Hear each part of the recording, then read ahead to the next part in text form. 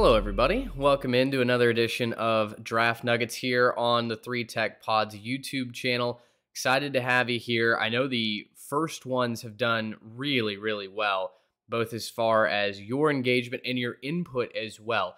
You've let us know with the Cowboys, the Texans, the Bears, and the Tampa Bay Bucks who you would have taken in those slots and who you'd like to see next. If you haven't seen those videos, scroll on through the videos tab and you will find each of those mock drafts. The Bears and the Bucks, Trey and I did together. So that's kind of a dual action. And if you'd like to see more of those mock drafts where whether it's me and Trey or me and Garrett talking through teams and their strategy and what they should do, please comment down below.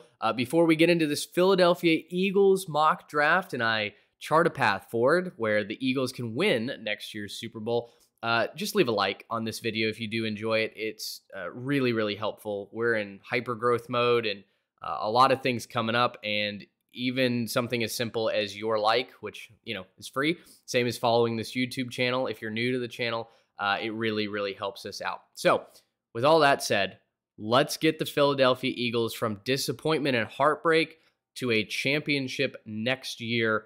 They've got 2 picks in this first round, 10 and 30. We're doing a 4-round mock draft, even though, as you can see here, they only have picks through the first 3 rounds. But when I tried to do this past week and then the site crashed on me, I had traded back into the 4th round with one of these picks. So I want to see if the board comes to us and allows us to do that. The Eagles, no doubt, disappointing into the Super Bowl, whether you think that was a good call or not. On the defensive holding, I happen to think it was because, well, that's what the ref is there to do. It still stings for the Eagles, who were so close to winning another championship. The fact remains that this roster is loaded, and they don't have a ton of holes this year in the draft, especially with 2 first-round picks. They get to really solidify position groups, and so that's what we're going to do today. I believe this is a Super Bowl winning roster as soon as next season, depending on how Jalen Hurts performs in this next year.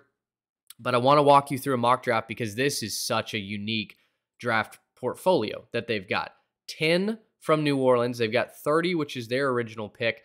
There's only 31 picks in this first round because Miami forfeited theirs. 62 and 94. For me, as we look at the top needs, they've got wide receiver and offensive line, interior offensive line.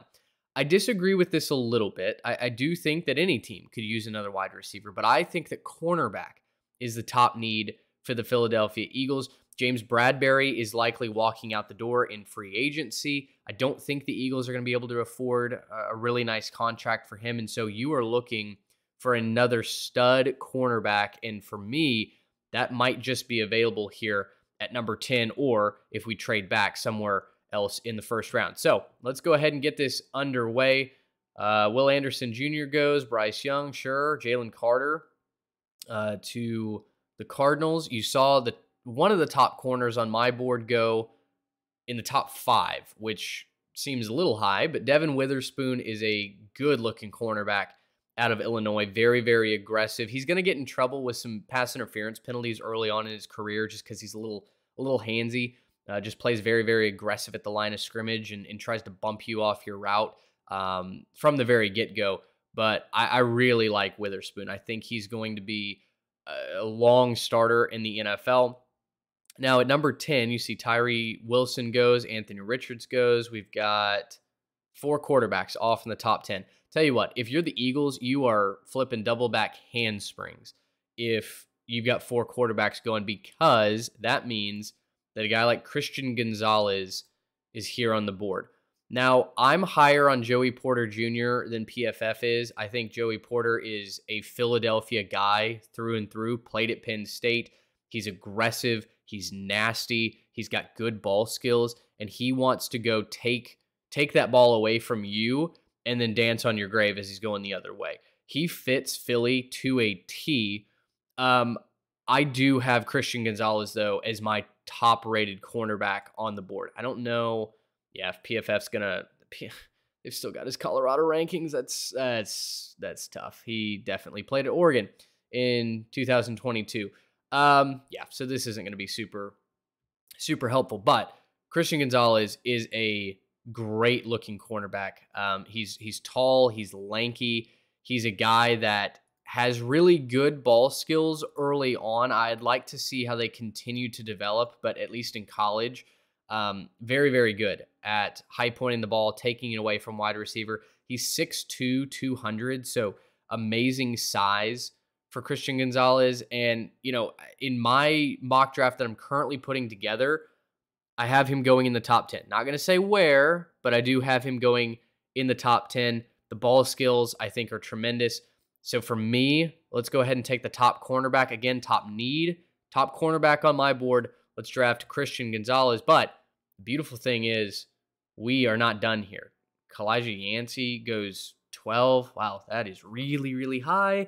PFF is super high on him. I think he's a early day 2 guy, but to go in the top 15, that's kind of crazy.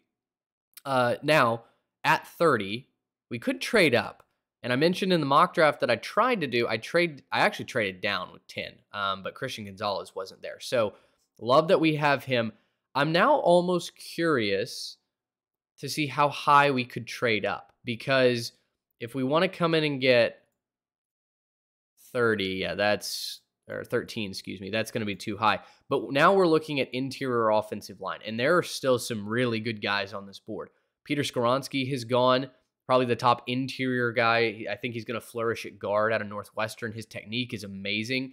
His skill and arm length, not quite what I like out of my tackles. So I think if the Titans take him, I think they're taking him to go to guard.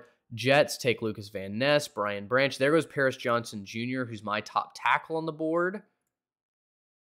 Jackson Smith-Njigba goes to the Bucks, who need a quarterback. I don't know who he's going to have thrown to him.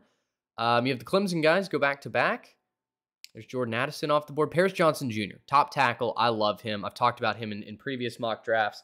I would love for one of my mocks to be able to take him. It's not this one, though. But Seattle's on the board now. Seattle went cornerback with their first pick. They need interior offensive line. They also need defensive line, which in a lot of mocks, you have them taking Jalen Carter. He obviously wasn't aboard. Brian Bresee, who I know they would want to be available at pick 20, is off the board. So Seattle is most definitely going offensive line here.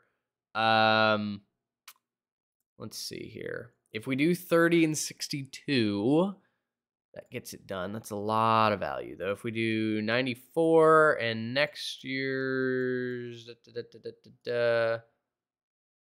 we could do 94 and this year's 3, or next year's 3, that would be interesting, but that's still a lot of draft capital to give up. I think at 30, or if we move up, a guy like O'Cyrus Torrence would be incredible to get. And they don't even, what on earth? They don't even go interior either line. That's crazy. That would be a misstep from the normally draft savvy Seattle Seahawks. Broderick Jones, who's another great tackle, goes to the Chargers. Let's slow this down by 1, just so we don't blow by it. Ravens go Joey Porter Jr., Deonte Banks. They need guard. They go edge. No way. I don't understand that pick either. But now this has opened the door. If we do, can we somehow get away with this? Wow. I know that the Giants probably wouldn't normally trade, but I'm betting the Giants are hunting wide receiver, and they don't feel like they've got that wide receiver on the board.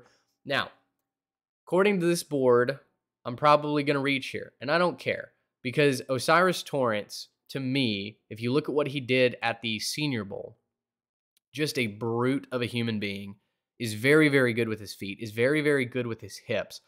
I think that O'Cyrus Torrence, when we look back at this draft 2, 3, 4, 5 years down the line, could end up being the top guard. So for me to be able to get up here and get him in the first round, you get that 5th-year option with him. I'm absolutely loving that. O'Cyrus Torrence is the pick. Cowboys on the board. They go offensive line. Anton Harrison, who I'm not sold on, out of Oklahoma. Bijan, Michael Mayer. let's pause this because now we've got to wait till 62. We'll monitor it. I don't know that I want to trade up again. Nolan Smith sneaks into the first round. All right, let's bump it up one more. Tyreek Stevenson goes. Good corner out of Miami. If you listen to our most recent podcast with Luke Winstell of Clemson Sports and ESPN Plus, he said that Tyreek Stevenson in some mocks is even going in the first round, which he sent that to me after we got off the air, and I was just absolutely blown away.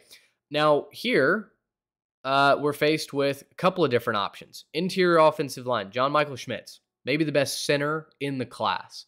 That would be a huge win at 62. I've got John Michael Schmitz as a top 50 prospect as well, easily. And for him to slide all the way down, I mean, this is larceny to take him here. Let's look at the wide receivers because we would like one. Jalen Hyatt would be a lot of fun.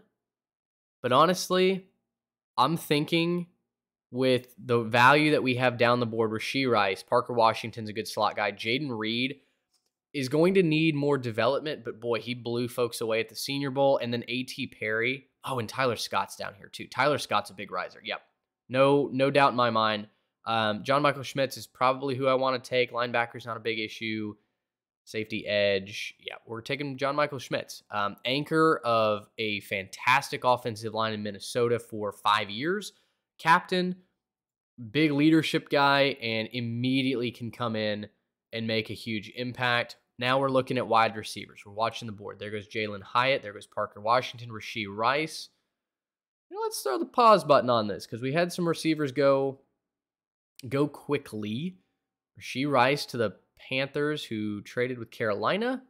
Parker Washington goes. On the board, we still have Jaden Reed. We still have Tyler Scott. So let's slow this down just a hair. Wayne McBride. Michael Wilson goes. Interesting. There goes Jaden Reed. I wanted him. I wanted him here at 94. Good pick by the Bucs. Again, this is our last pick in the mock. I don't think it would be reaching here, to be quite honest, to take Tyler Scott inside the top 100. I know there's some of you who watch my previous mocks who love Tyler Scott. On the Cowboys mock draft, we got a comment about him. So to take him inside the top 95, not a reach here for Tyler Scott. He's going to be a really, really nice wide receiver. 5'11", 185, can play the slot, can play outside. Again, I can't believe they don't have more information on some of these guys, but I really, really like the pick here. So let's take Tyler Scott. And I think that is a tremendous draft. First 4 rounds for the Philadelphia Eagles. If they could get away with 2 awesome pieces, day 1 starters on the offensive line, plus a ridiculous corner prospect inside the top 10, I think that is a winning draft. Again, they're going to knock me because they said I reached there. I guess they don't like that trade. To give up a future 4th to come up and get Osiris Torrance, who's going to be a guard for the next, 8 to 10 years in the league. I'll give up that 4th round pick. And then Tyler Scott, really, really fast, good ball skills. I think he fits that Philadelphia mold. There you go, folks. B- overall grade. B, A, whatever it is. I'm really, really happy with this Eagles mock draft. Let me know who you want to see us do next. Let me know what you think of this mock draft. Would you have gone with somebody else at number 10? Would you have picked different offensive linemen or picked a different position altogether? Let me know in the comments. Like, subscribe for more, and I will see you in the next video. Gracious, how about